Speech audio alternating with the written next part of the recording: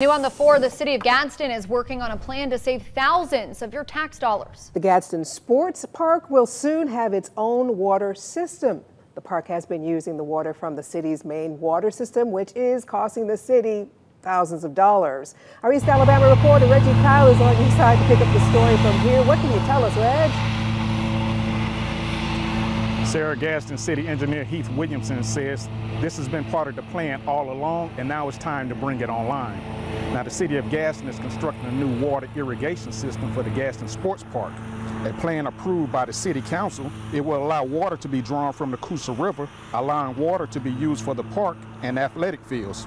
Now, currently connected to the city's main water supply, City Engineer Heath Williamson says this irrigation system is cheaper in the long run while saving the city thousands of dollars per month.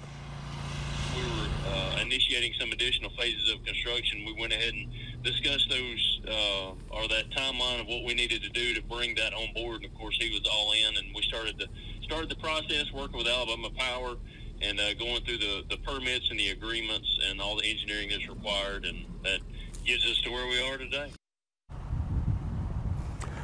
Now, depending on when all the pump parts arrive, Heath Williamson says this project should be completed no later than the summer or early fall. In Etowah County, Reggie Kyle, WBRC Fox 6 News, on your side.